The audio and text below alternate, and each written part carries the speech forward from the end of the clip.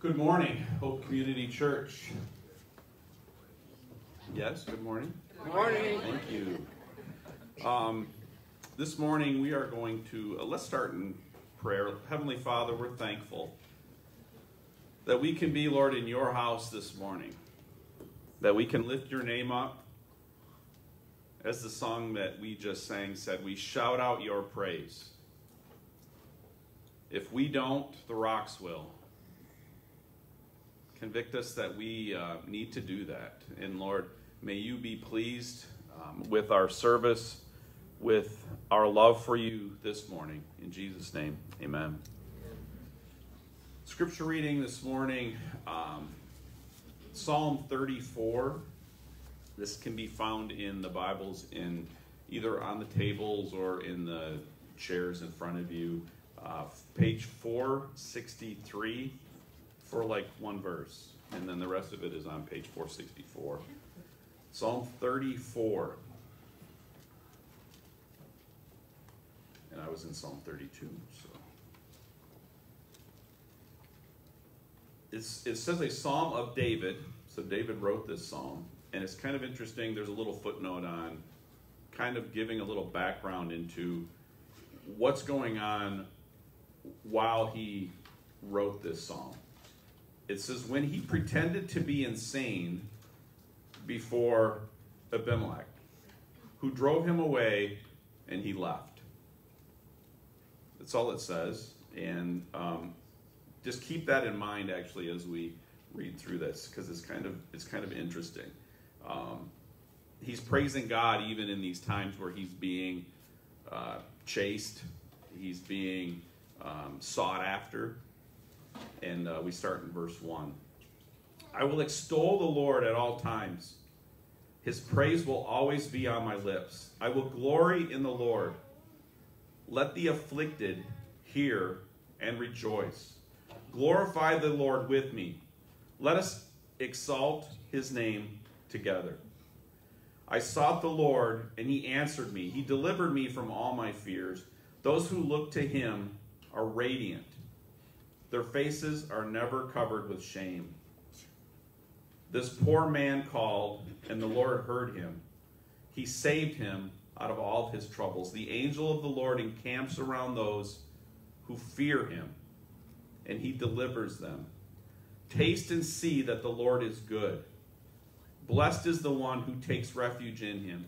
Fear the Lord, you his holy people, for those who fear him lack nothing. The lions may grow weak and hungry, but those who seek the Lord lack no good thing. Come, my children, listen to me. I will teach you the fear of the Lord. Whoever of you loves life and desires to see many good days, keep your tongue from evil and your lips from telling lies. Turn from evil and do good. Seek peace and pursue it. The eyes of the Lord are on the righteous, and his ears are attentive to their cry. But the face of the Lord is against those who do evil, to blot out their name from the earth. The righteous cry out, and the Lord hears them. He delivers them from all their trouble. The Lord is close to the brokenhearted. He saves those who are crushed in spirit. The righteous person may have many troubles, but the Lord delivers him from them all. He protects all his bones. Not one of them will be broken. Evil will slay the wicked. The foes of the righteous will be condemned. The Lord will rescue his servants. No one who takes refuge in him will be condemned. And as we move into communion this morning, let's just keep some of that in mind. And if you're going through circumstances and troubles, the Lord's will is that we seek his face and we do not fear. And let's go to prayer for communion. And when we're done with prayer, there are 2 stations in the back. If you when you feel like you're ready, please partake. But I will pray. You can continue to pray. We'll have some music playing, and then we will partake of communion. Heavenly Father, we come to you this morning seeking your face, seeking your understanding of our circumstances, seeking to not be in fear, but with power and grace coming to your throne. Father, we pray this morning that you forgive us for the times where we don't, where we cower in fear, where we jump headlong into something that we haven't thought through.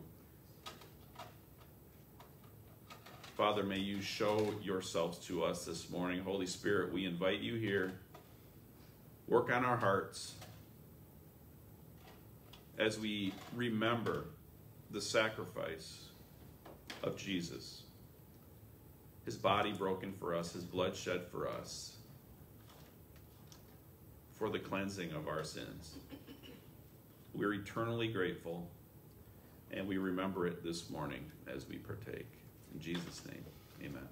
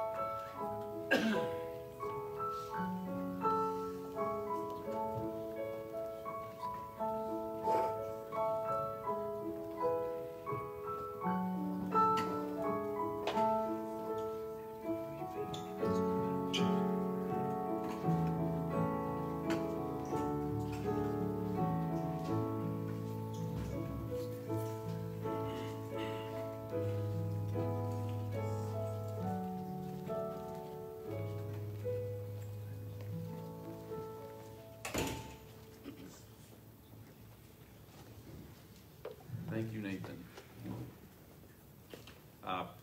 Prayer requests. We're going to move into time of prayer requests. Were there any in the basket? I didn't look, to be honest. Thank you. Thanks, Joel. Yes. I got three girls on my mind. Pam, Gary, my other boy, Nate, Jeremy, and his wife Kristen, who's taking radiation treatments right now, and my little sweetheart Grace, who's over by Chicago with her company business for safe travel, and we know God watches over us. And had prayers for Pam and for Kristen, both going through cancer battles, and for Grace traveling with her company. Anybody else? Prayer requests? Yeah, Tom. For my sister-in-law and my brother, she has a heart condition. I can't tell you what it is, but it's like a pacemaker, and that's not working right. So she's in the hospital now. And last week, my brother fell at home, and so they were actually in the same hospital room at Covenant. Wow. But now Bob's home and she's in the hospital. Okay. Pray for them, and then for our friends Dwayne and Sue Granger.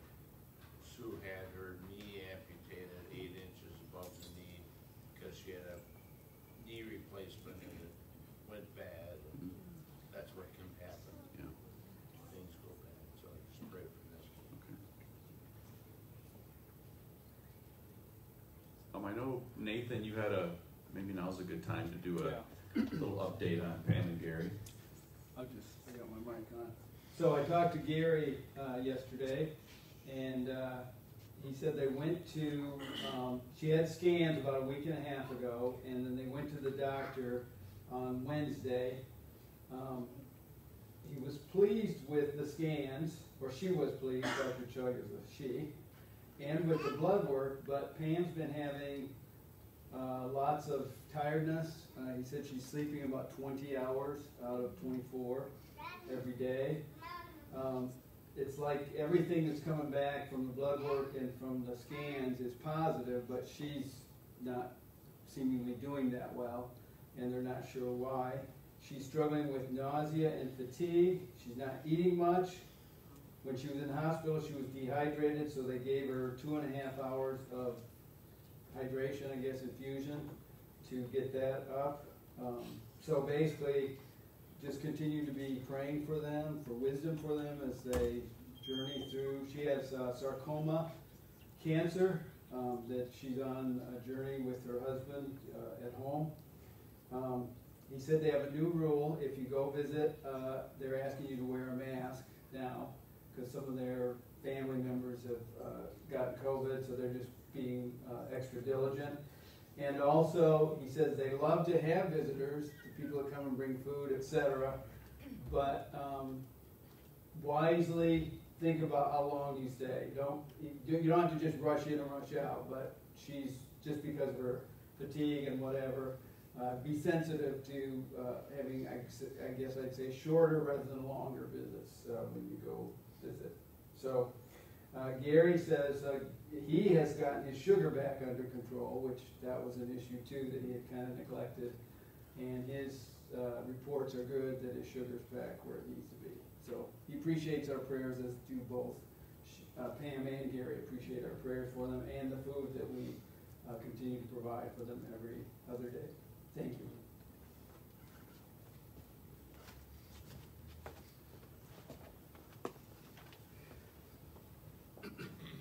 Okay, if there's nothing else, let's go to the Lord in prayer. Heavenly Father, we seek you this morning, in some cases for miracles. And Father, we hear this update from Gary and Pam, and sometimes, Lord, we don't know what to pray. And we just give her over to you. We pray that you would, as you knit her together in the womb, you know her. And you know where she's at. And Father, we just pray that you be God to her today. That you would start to mend her body from the ravages of the cancer, of the treatment. That, Lord, she might have some time of more awakeness, less nausea, less pain. Father, we just lift these things up to you. We're thankful for Gary's ability to get his sugar under control and taking care of her at this time. And we just pray that your strength may be in him while he's going through all of this. And Father, we just give Pam and Gary over to you this morning. Father, we pray for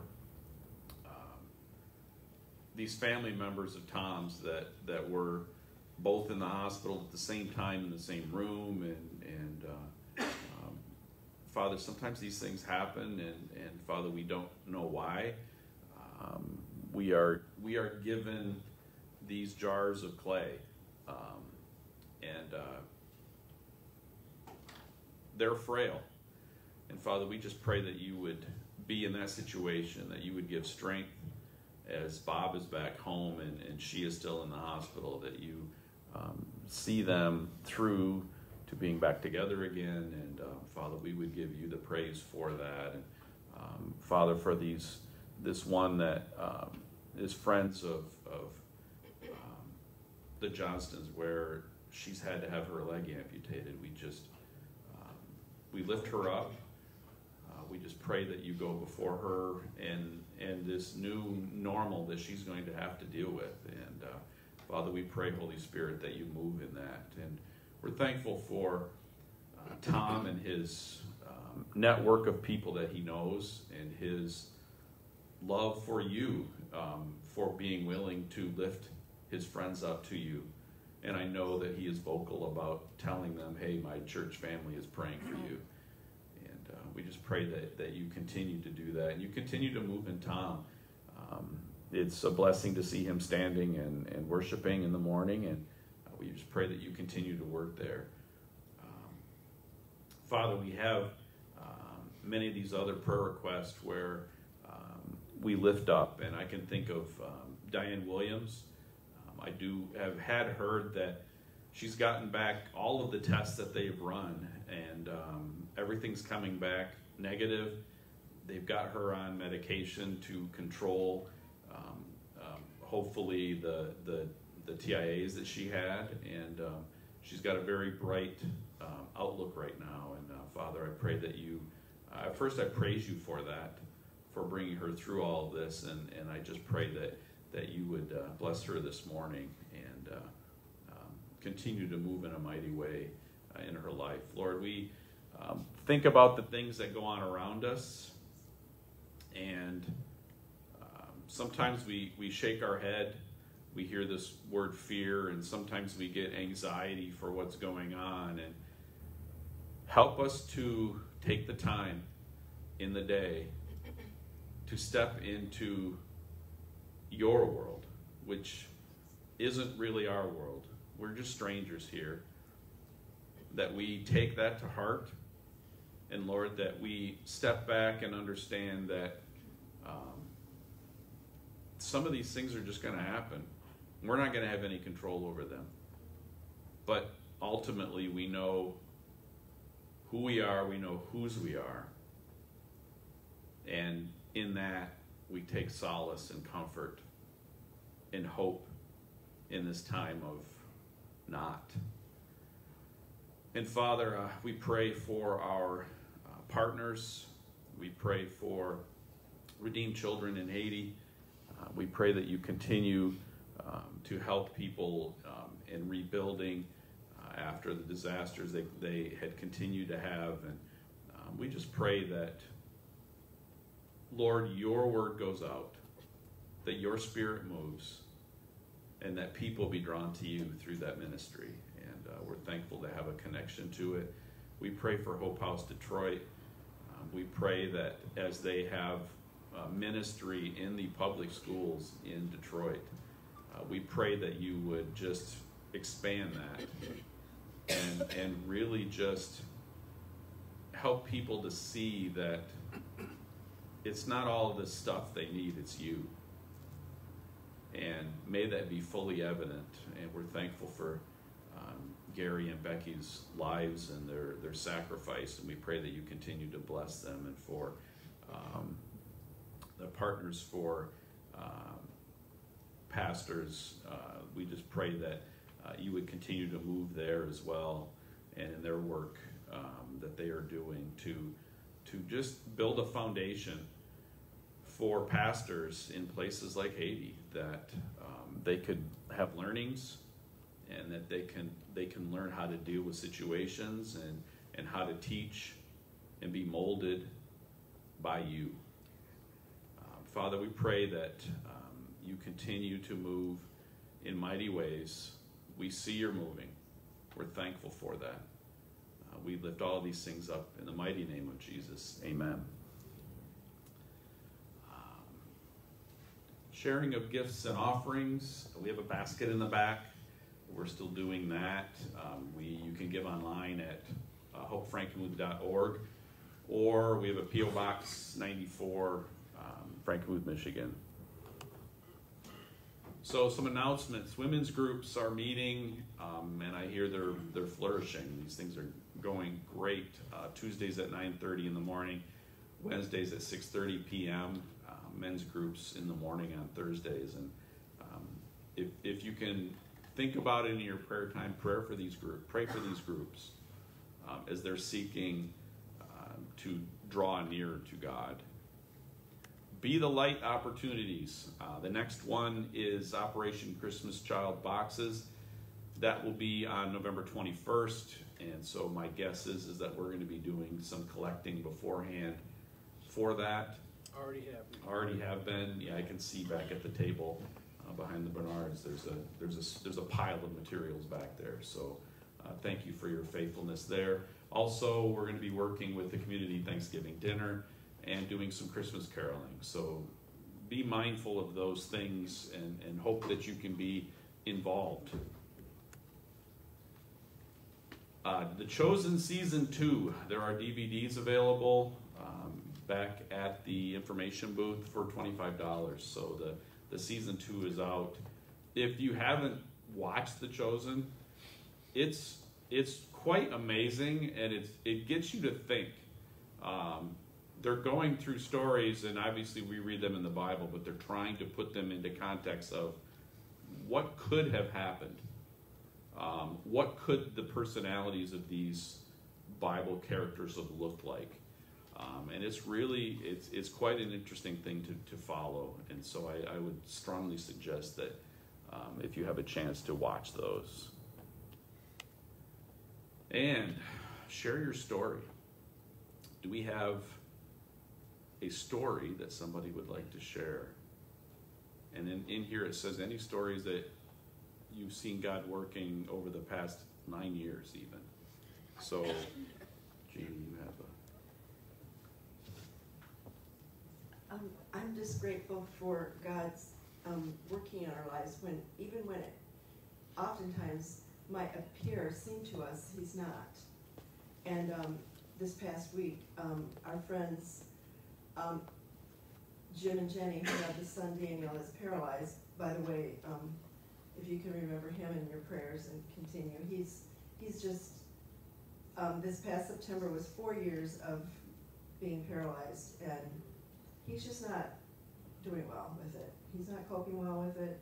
Very angry, and it's very hard on them. But out of the blue, usually our communication's more we text and we haven't seen them in person since last October. But they called us this week, and we're just catching up. And as they were sharing something with us, Jim said, "Oh, you know, this has really helped us, and we want to pass it along to you." And so he said, "I'll send it to you when we get done talking." And so he sent some information to us. And the very next, it was either that evening or the very next day, someone in our family brought a concern to us, and it was exactly the information that Jim had sent to us that could help our family member. And it just hit me that God's always at work. And if you're like me, I think we have a joke at our house when I get going in the wrong direction, which can be a lot, that there's only one savior of the world, Jeannie, and it's not you. And I remind myself of that quite a bit. Because it's true. I think being the firstborn, I'm this huge responsibility magnet, and I just feel this weight all the time, and it just was another reminder to me, God's got you, Jeannie, and He's got things covered. He doesn't really need your help, really, all that much. You can be involved with Him, but He's glad to have your involvement. that's right. He's glad for my involvement to connect to Him, but He doesn't need me to get things done. So it was just a big reminder to me, a subtle, it wasn't so subtle actually, it felt really like a big reminder, even though it was a smaller thing that God did.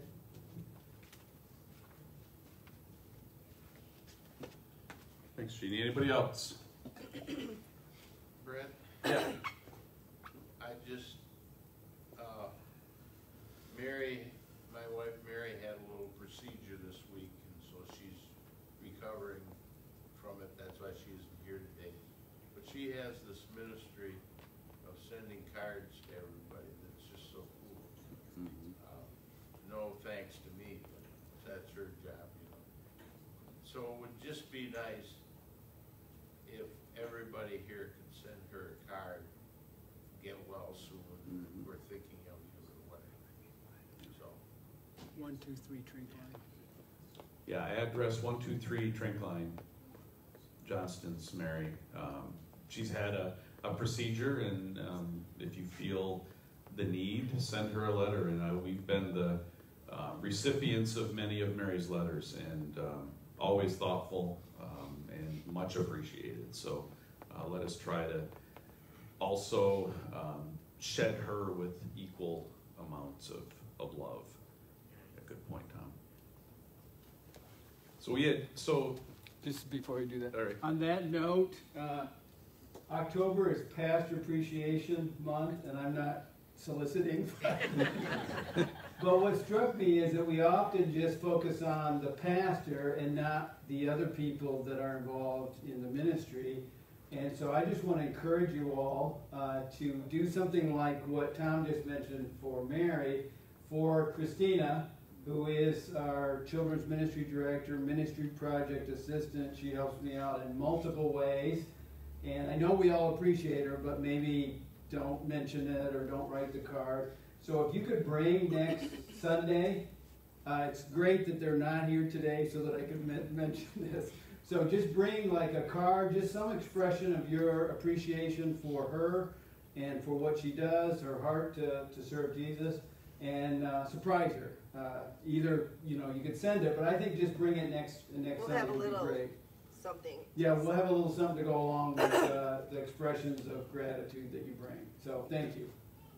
Yeah, just so you're aware, we were at another church's outing at Siebel's Pond, like we typically do every year, and our old church does that still, and it's a church that Angie's mom goes to and brother, and we were there, and you could tell they didn't have a Christina.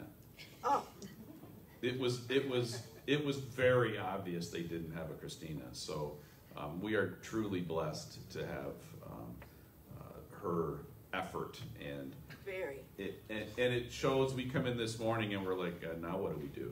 Yeah. She's not here. I don't know where this goes. I don't know how to fix this. So these things happen. One of the things that and Angie brought up this story this last week, and I'm thinking of kindness and goodness, and Pastor's going to be talking about that.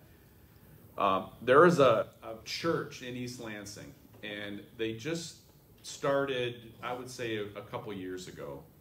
And their whole ministry is really revolved around Michigan State students. They're more than that, but that's really where they're trying to meet people in the throes of freedom and whatever else they're doing. They could offer the light and show them Jesus. And there's a guy who works for this church. It's called the Common Church. And he's been down at our church camp, and I don't know how old he is now. Is he like 25 maybe? Yeah. And he has done services at our church camp. He has done teaching to the young adults at our church camp. And this, I mean, I look at him as he's a kid. God has blessed him with the ability to speak and draw people to himself and to draw people to God through him. So it's just interesting, and he's not the only speaker that's part of this church, but they have been meeting in like gyms and things like that for the last like 3 or 4 years, I think, maybe 3. But with COVID, it's like a blip year. So I always add a year. I tell Angie, well, is it 3 or 4? It's 4 years. So they've been meeting and kind of just bouncing around. And they're having lots of people coming to this church. And they keep thinking to themselves, well, we might have to think about having a location. And how is this going to work? Well, not by coincidence, kind of like the story Jeannie talked about. There was a church in East Lansing that the pastor basically got up and said, you know, we're not going to be able to financially make it anymore. There's just no way. And it was an older. The church is made up of people that are older, and there was some 60, 70 people that were going to this church. And he's like, I don't know what we're supposed to do. I would ask all of you guys to just pray about this. We really need to seek God's face, and how do we handle this? And somehow he got connected with this common church, and they got talking, and he kind of brought to the congregation, he said, I've got this crazy idea. There's a bunch of college kids that want to see the world changed for Jesus. And yeah, we're older, but we want that too. And would it be good to have them come in? And they actually did a video, and they interviewed quite a few of these older people that were in this church. And the hearts of these older people it's just incredible to see, because first of all, your first response is, no, this is my church. I've been going here for 71 years. And the one lady said that. She said, this is my church. We've been going here for 71 years. That's too much of a change. She said, I don't know where we would be. She said, I do, but I can't imagine where we're at now and where we were. She said, we've basically been,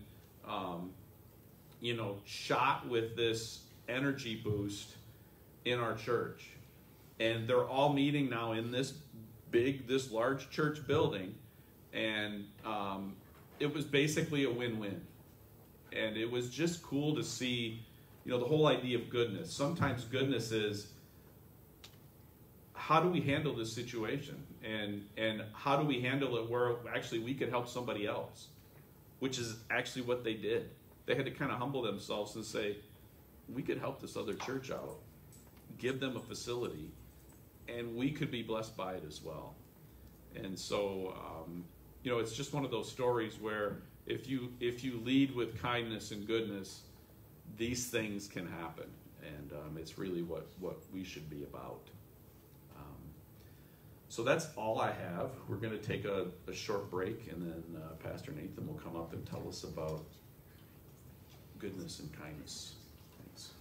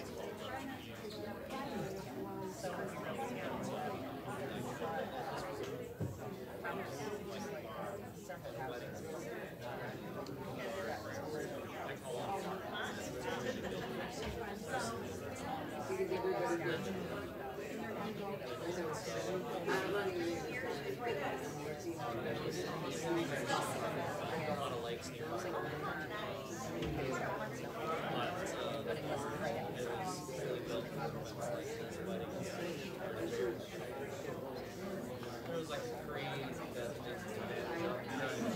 seating area that you go by the lots of people skating.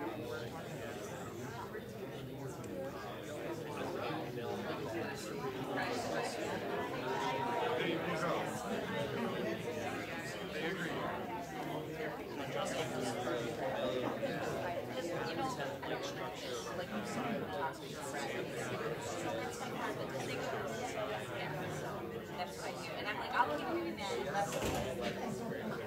like, remember, I'm like, he said, oh yeah. Yeah, like at the graduation party, the boys had come. So they came home.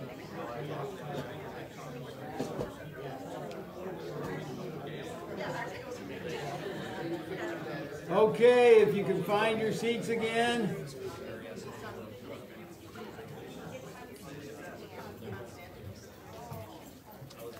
We're in a series that I titled Our Outflow War, and it's from Galatians 5:13 to 26. This is message number 6. As Brett said, outflowing kindness and goodness.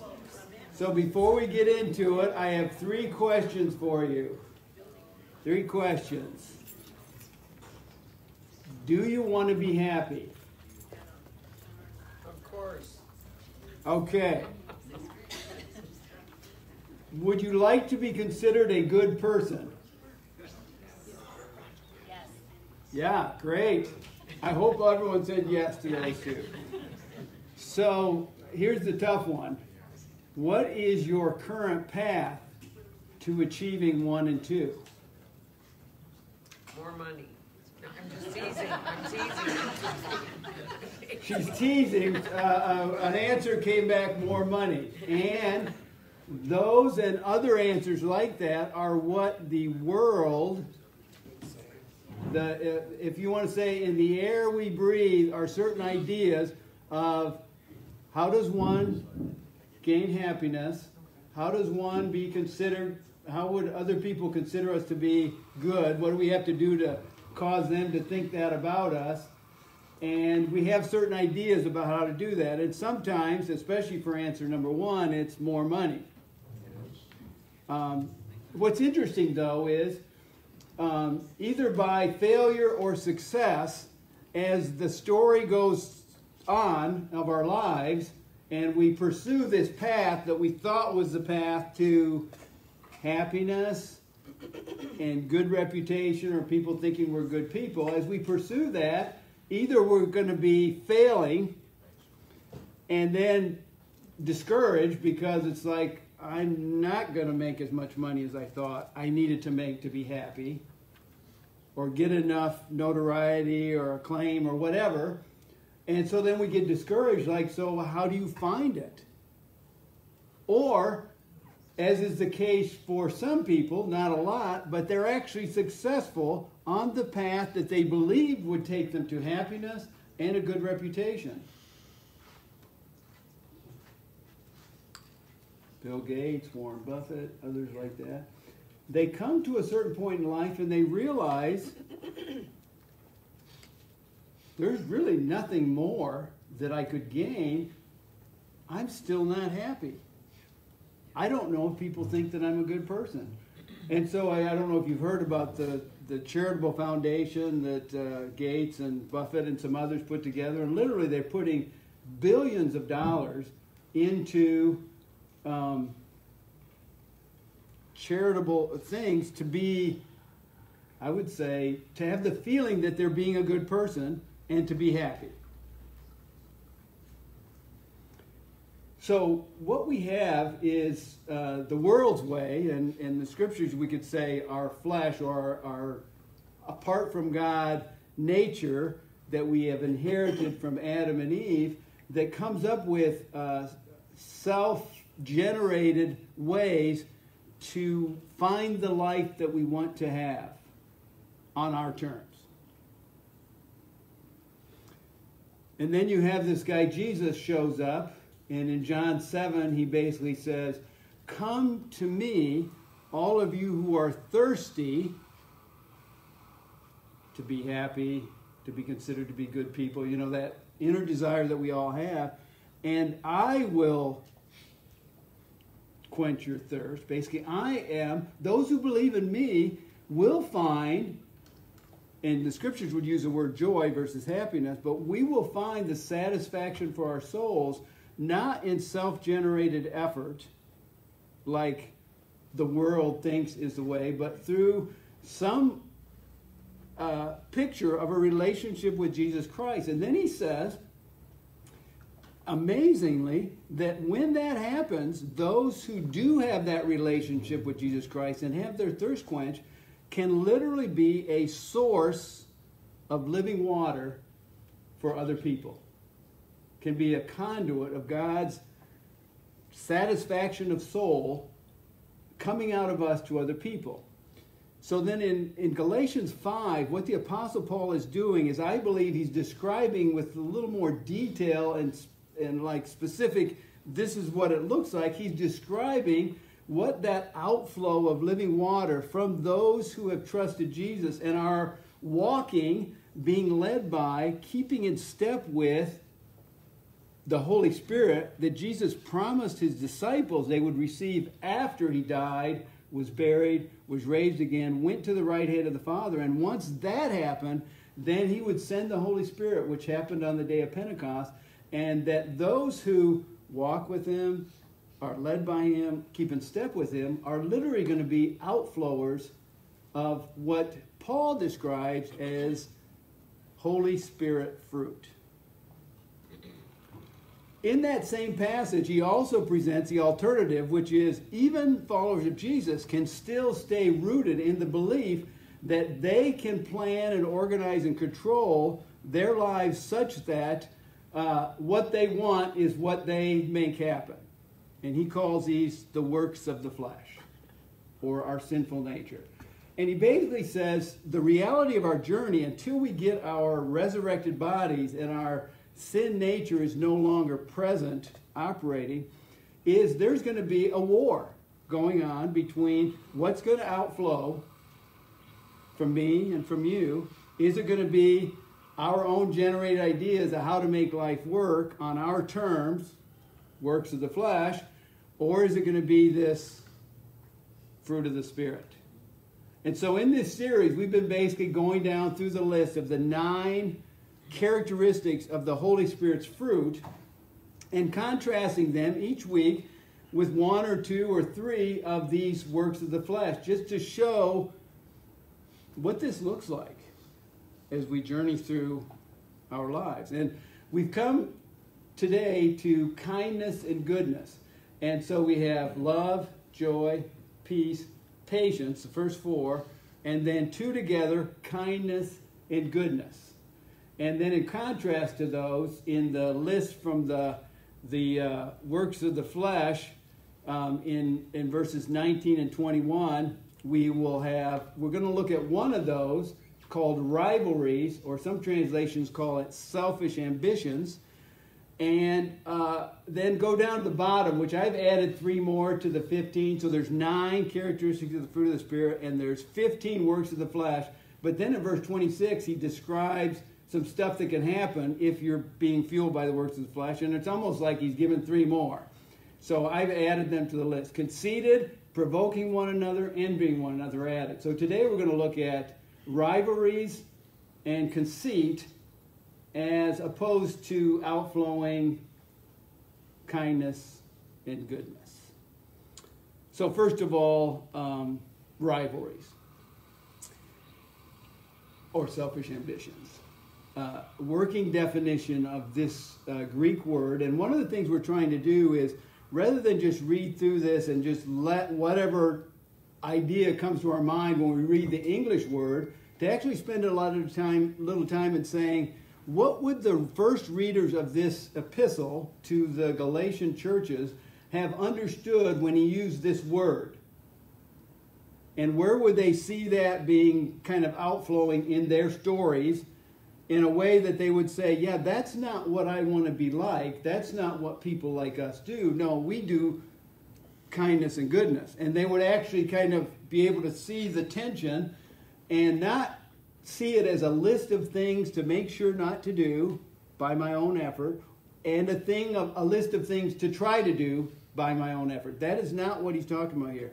He's talking about something that actually comes out from us, and I believe tied very closely to the level to which we are identifying ourselves as those who are dearly loved children that God has gifted with the Holy Spirit to coach us, provoke us to goodness, convict us about things that we shouldn't do. And so it's actually can be experienced, I would say, as a release of something that's flowing out, not something that we get up in the day and say, I'm going to try hard to be a better person today because I want to be happy and I want people to think that I'm good. And then we try hard and we fail and then we feel bad about ourselves. That is not what he's describing here. And so the release that can come from this and the joy, which is another word for happiness, love, joy, peace, settledness of soul, these things are possible in an amazingly exciting way to me that I hope that you grasp too. So working definition. Selfish ambitions, rivalries. Operating as if bettering myself or my cause comes at the expense of or in rivalry with others or their cause.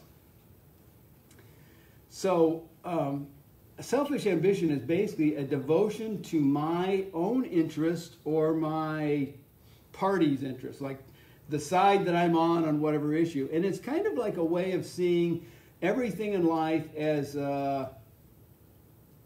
me win, you lose, you win, I lose. So everything is kind of like competitive. And if you just think about how our culture in the last year and a half has addressed the issue of COVID, it unfortunately is almost always in the context of rivalries about whose idea about what we should do, what the best thing to do is. And it's like, well, if I agree with you, then my side's losing, or, you know, so it's like whose ideas are going to win is the battle. And so it pits us in adversarial attitudes and relationships with other people, even other people in our family, people that are followers of Jesus. So just an example of this, even within church settings, I was serving in a church, large church, multiple staff, and every year we had to come up with a budget, a spending plan. And I remember talking to one of the other staff members, and he said, oh yeah, I always submit 10% more than I really need. Why would you do that? Well, I know the practice of the team, the people that put the budget together, is they always think people are probably going to overreach a little bit, and their job is to kind of like cut it down a little bit. And I've noticed it's about 10%. So instead of telling them what I really believe we need, I'm going to tell them 10% more than what we really need, so that I'll end up getting the piece of the pie that I think I should have. But what he in fact was saying is, I want to figure out a way that I can kind of come up with in my smartness, you know, my competitiveness, so that instead of someone else's ministry getting that money, I will get it for my ministry. So my ministry is competing against other ministries for a limited amount of funds, and these are people's offering money. And it just struck me at the time, how is that different than the world? How is that any different than any business out there would approach the people running departments and trying to, like, you know, get their piece of the pie in terms of the budget? They would do it the same way. That's what rivalry is. Always thinking that your competition is other people, and I would almost call it a scarcity mentality. There's only so much good to go around, and so we have to figure out ways to get as much of it benefiting us as we can. And when that's happening across the board, then people are literally competing with one another, and they feel like they're competing against one another. So we're not on the same team. It's almost like you win, I lose. On sports teams, often it's like if you're really focused on your statistics, the stuff that they keep track of, you know, and they write up in the paper and stuff, you often will be thinking as you're playing, like, well, if I pass it to him and he scores at this situation, then he's going to be the one that gets praised at the end of the game and then at the end of the season. So I have to be careful, like, not to give him too many good opportunities to score because his stats will be better than mine and he'll be thought of as a better player than I am. That's the same idea. Your success means my failure. My success usually comes at your expense.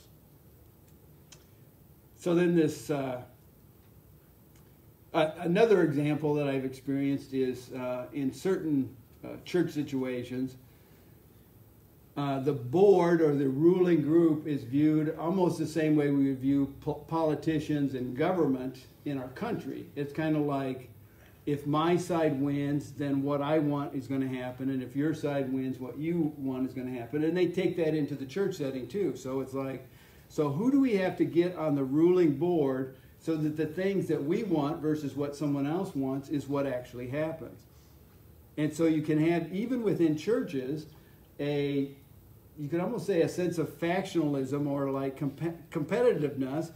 And then often the decisions would be, you know, if there's 5 board members, 3-2. Or if there's 7, 4-3 and stuff like that. Kind of like the Supreme Court is in our country. And what tends to happen is I need to go and talk to one of the 4 so that it gets switched to our side. So our side wins instead of your side. And so it becomes very political in that sense. Just so you know, and partially because of this tendency of human nature, we don't make decisions by majority here.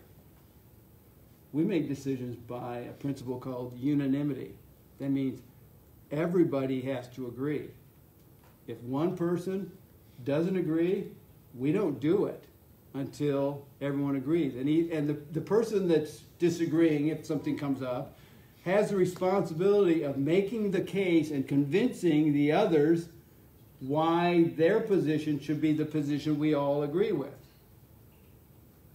Or to look at it a little more closely and study down on it and spend some time and pray about it to say, maybe I'm resisting this for reasons that I shouldn't. And I should agree with that. But what it means is sometimes the decisions are a little slower to be made, but when they're made, there's no one to politic.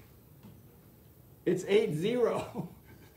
You know, it's not like, you know, I just need to get one guy to switch his vote and then we get things to be the way I want them to be. Now that, in saying that, I'm saying anything that someone feels strongly about, that is important, that they think that our church should embrace, we would invite them to come and make the case for it so that we would all agree and our family, our community together then would say, let's do this.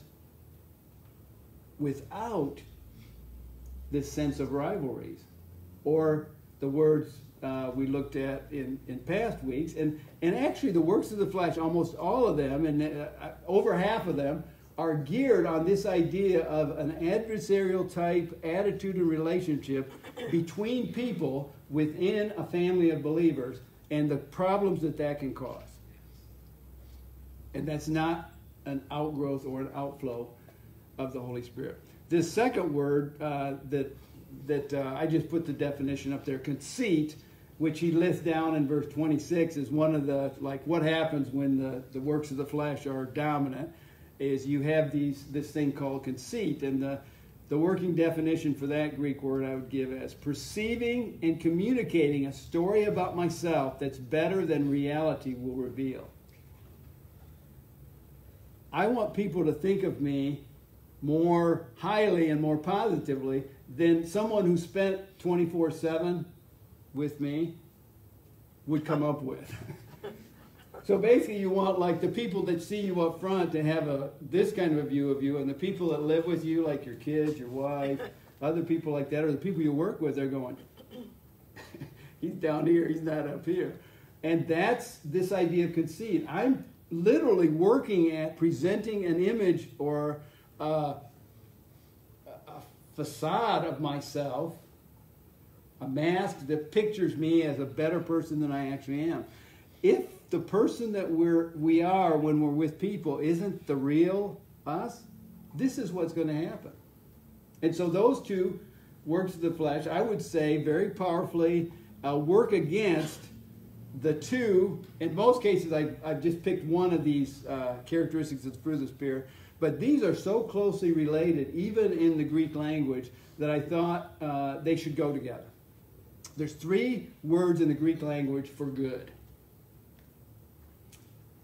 One of them is not listed in this passage. The other 2 are. So kindness and goodness are both in the, you want to say, the broad kind of word group of, if you were describing something that if you want to say, most people would say, wow, that was really good.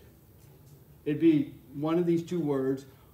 And then this other word, kalos, is a Greek word, and it's more like a non-relational good. I have a really good car. That was a really good meal. These chairs are really comfortable. They're really good chairs. So it's kind of like, it doesn't have any character component to it. It's not about a human being and their goodness. It's just about something that is good. But these other 2 words have to do with our character, and there's something that can be flowing out of truly and genuinely Holy Spirit guided good people. I'm going to do them in reverse order because I really believe kindness is kind of like qualifying of goodness, the 2 words. And goodness is a very broad word in the Greek language. And I would just say this would be a definition of it. Seeking for and offering generously to others what is useful and beneficial to their best interest. If we experience that, there's almost no way that you can spin that to be a negative thing if you're the beneficiary of it. Someone else could make up a story about why someone was good and what they were doing and create a story that they had their own self-interest in view, and so they're being good because they want something from the other person. But if in fact that is not reality, the person experiencing it would kind of go, no, that's not it. I don't think they wanted anything from me. I really think they wanted my best interest. So, in Ephesians 5:8, Paul says, "At one time you were darkness, but now you are light in the Lord. Walk as children of light. For the fruit," he uses that concept that's in this passage too, "the fruit of light is found in all that is good, right, and true." Good, right, and true. So it's just basically like, what does this other person need? And there's the component of generosity in this word too. So it's not just what's the minimal I have to do that crosses the line towards it being good. It's almost like I will give above and beyond what someone might establish as a minimal requirement for it to be considered good. So I'm not stingy with my other-centered,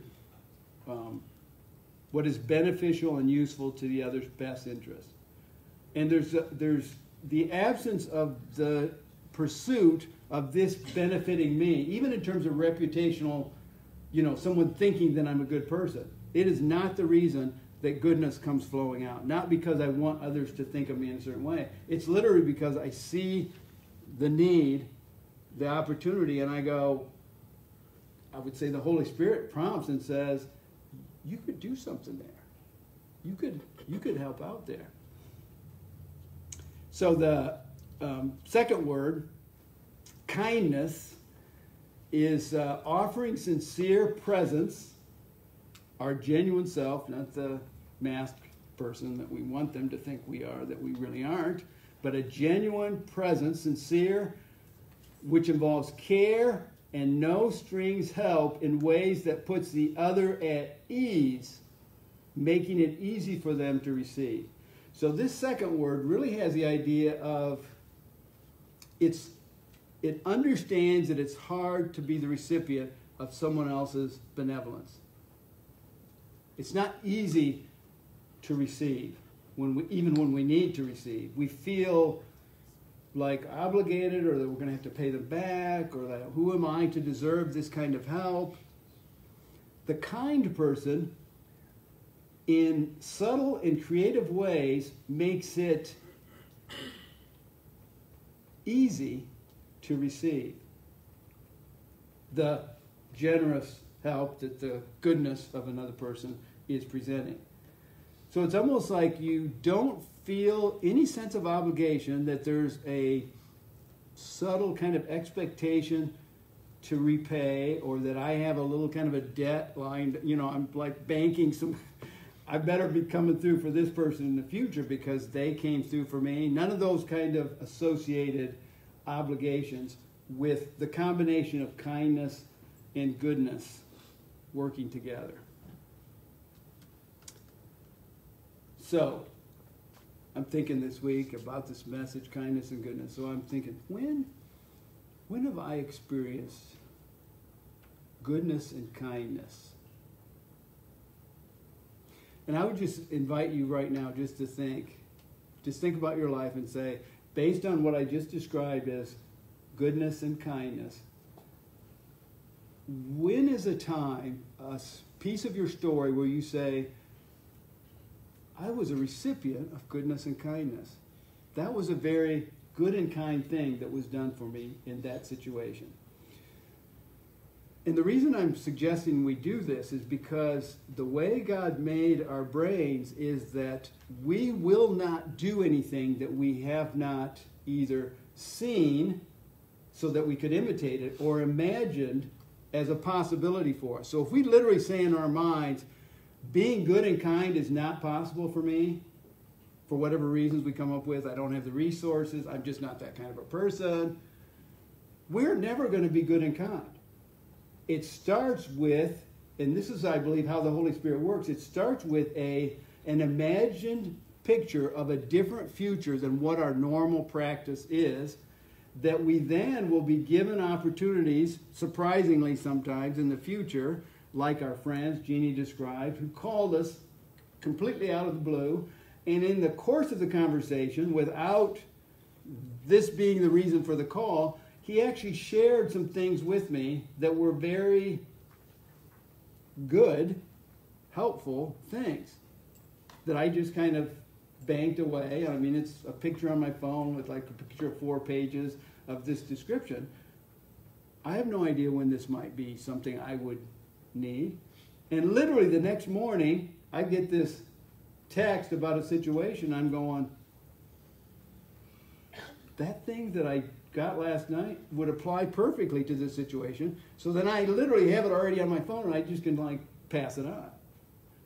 And I can't remember the response, but it was something like this is like, this is amazing, or this is exactly what I needed, was kind of the response that I got. That's what outflowing kindness and goodness is like. I'm not thinking, okay, that guy owes me, and Jim's not thinking, that we owe him because he gave us something good. It's just like, there it is. So, do you have at least one in your mind? If you can't come up with one, spend some time this week in thinking, when are the times in my life when I have been the recipient of goodness and kindness? So I just have a couple stories here. So when I was 17 years old, after spending 3 years away from my parents, and you guys that have been here for a while know the story, that they went back to the mission field, my brother and I stayed here in the States, and finally then when my brother's getting ready to graduate from high school, they come back, and it ended up being permanently. They never went back to the mission field.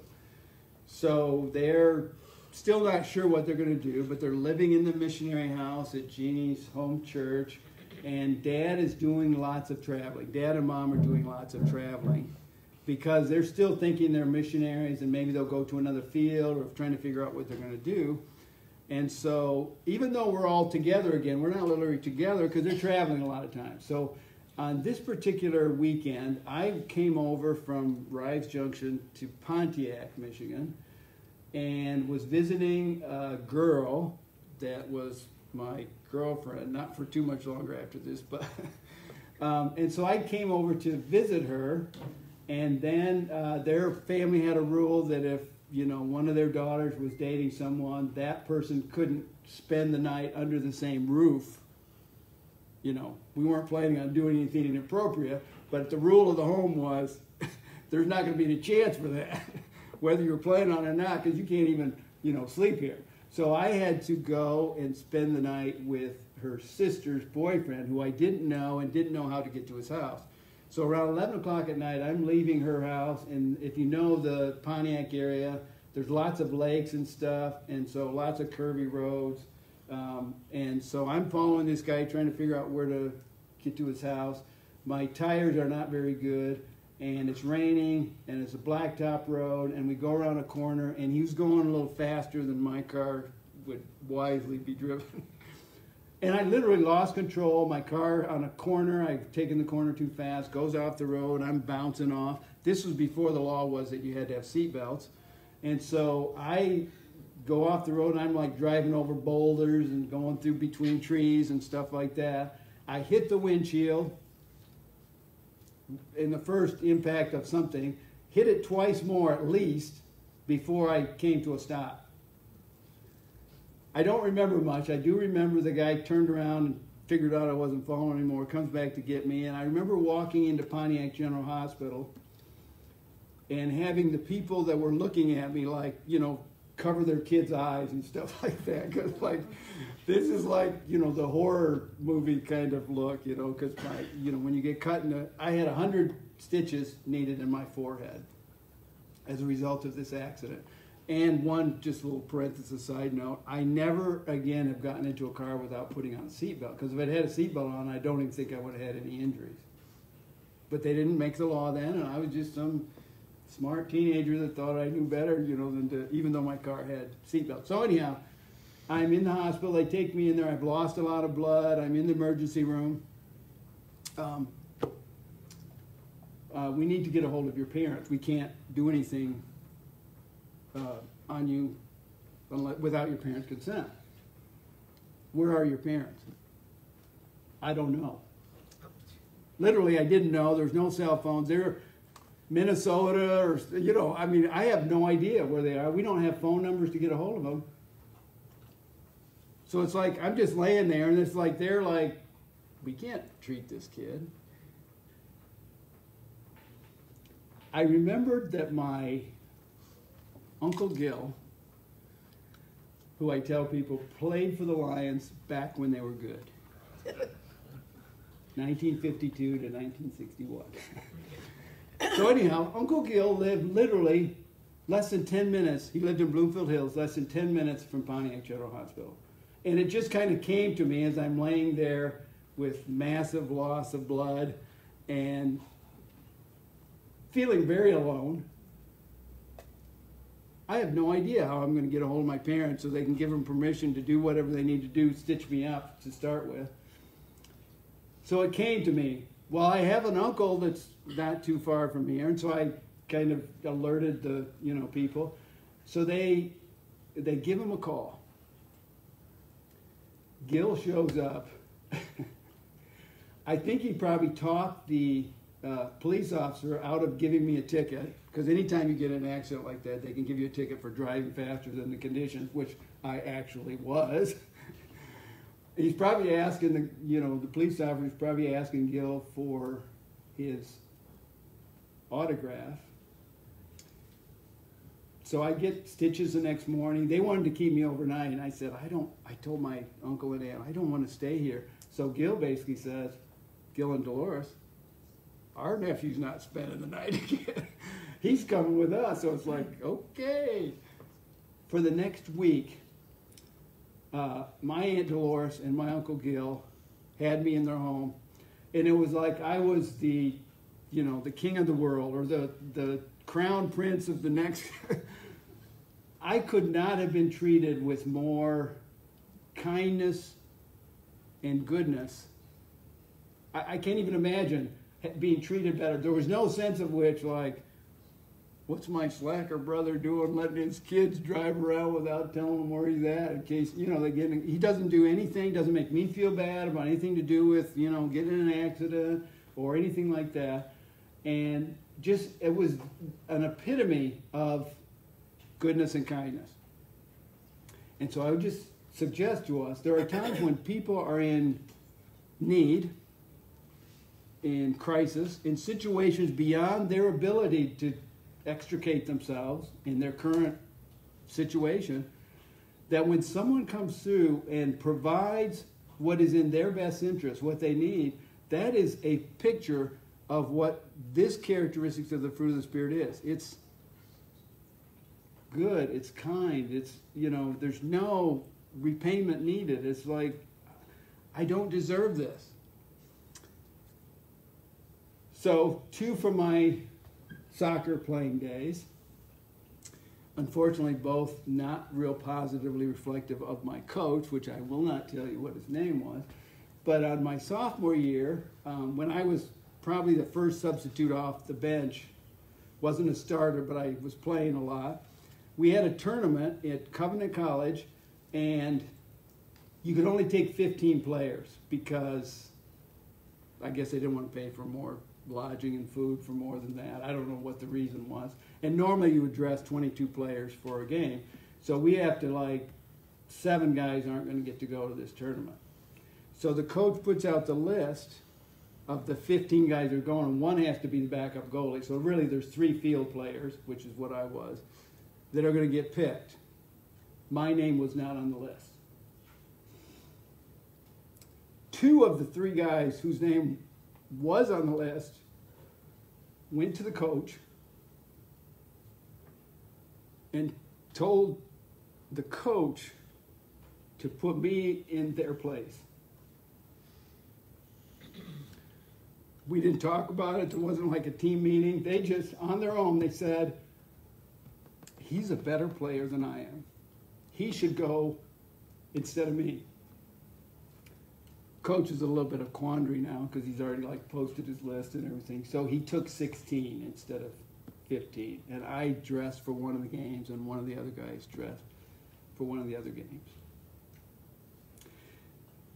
Those guys, that is the opposite of rivalry, because literally what they were saying is, I'm willing to give up what I maybe earned, or the coach inadvertently thought I was the deserving beneficiary of this position or whatever, but they were willing to sacrifice that or give it up in their own idea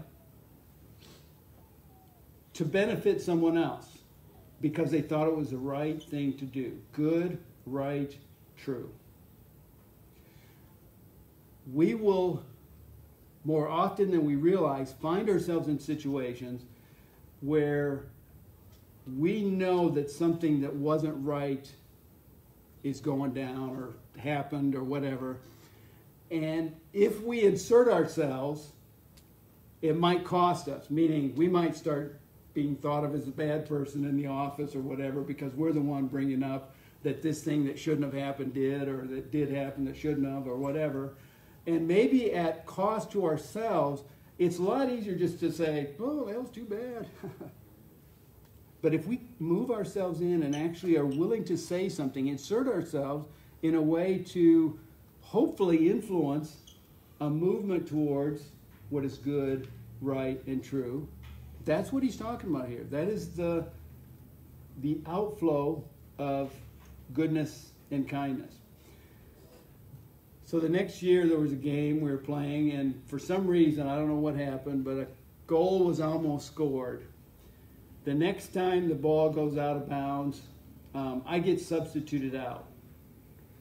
The coach starts berating me on the sideline.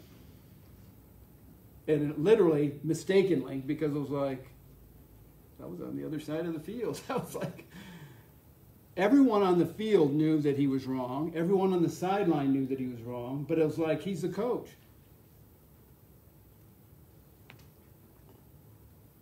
So one of my friends on the team said, literally the coach is like a yard away.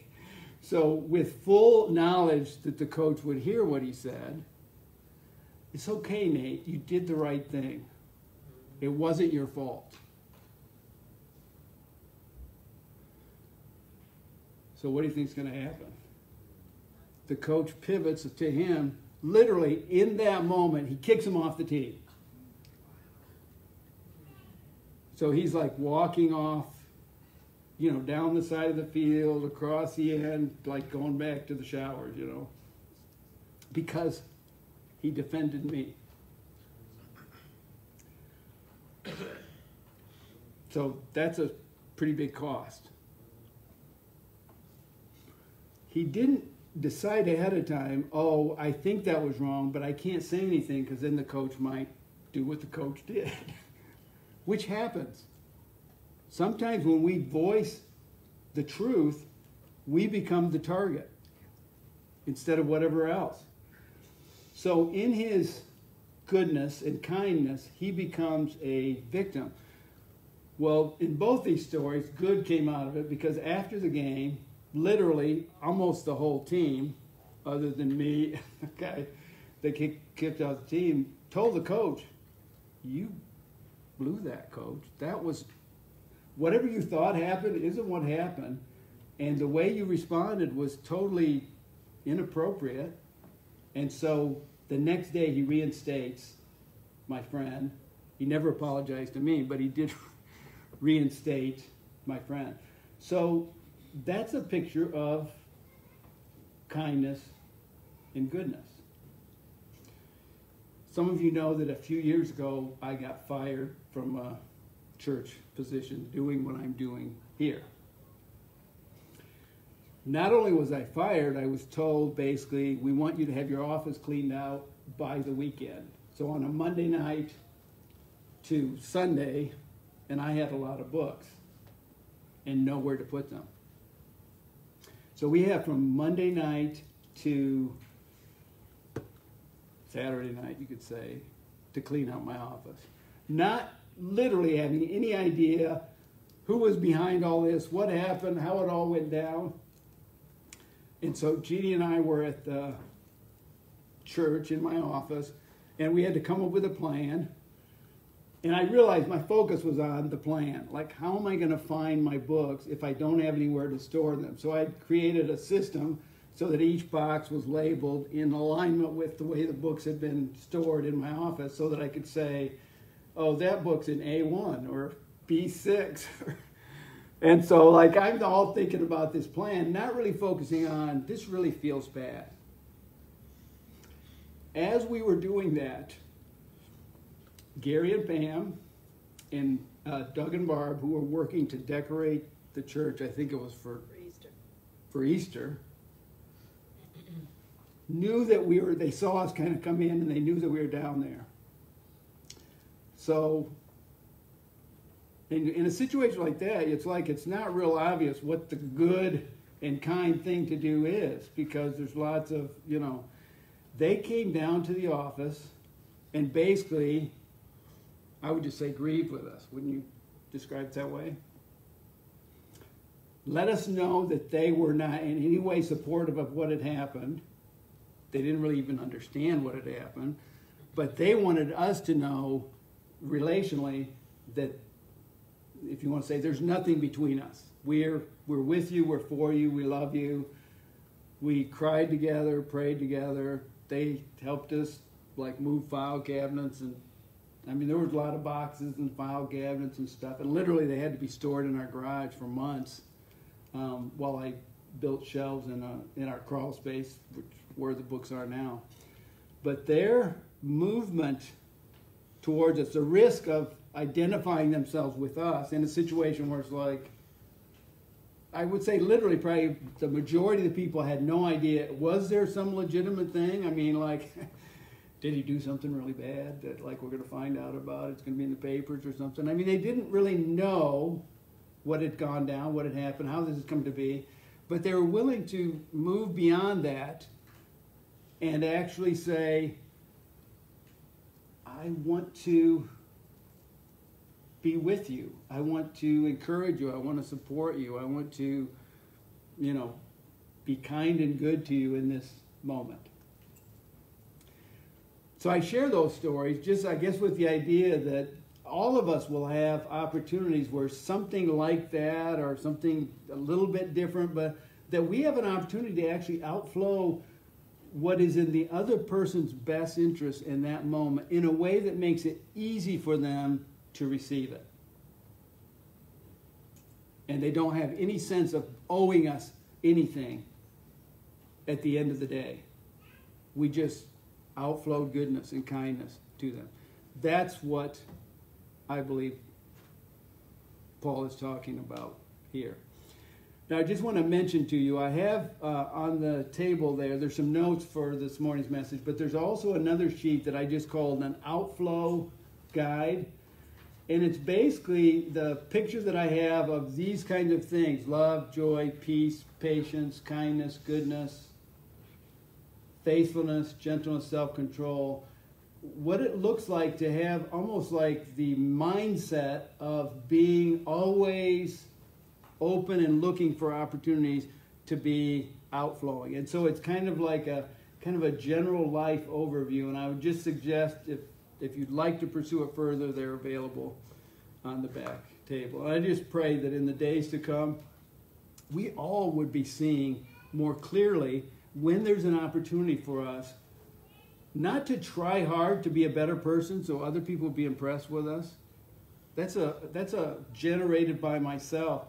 But to actually be tuned in so that if the Holy Spirit prompts us to do something, to move into a situation that's a little bit complicated or emotionally charged, that we're not going to hesitate because we're fearful or we don't feel like we have what it takes. We're just going to say, okay, Lord, I'll do it. Here I am, send me, that kind of a thing. So, Lord, thank you so much for this passage about outflowing, about fruit that can be and that you desire to be the experience that those who are around us have of us when they are with us, that we're literally shining in the sense of these are the things that are coming out of us towards and for the benefit of other people. And I believe more than anything else, this is what will draw and attract those who do not know you to you as their Savior and to follow you as they journey through their lives for your glory. In your name, Lord Jesus, we pray. Amen. See you next week. Faithfulness is the characteristic that we'll look at next week.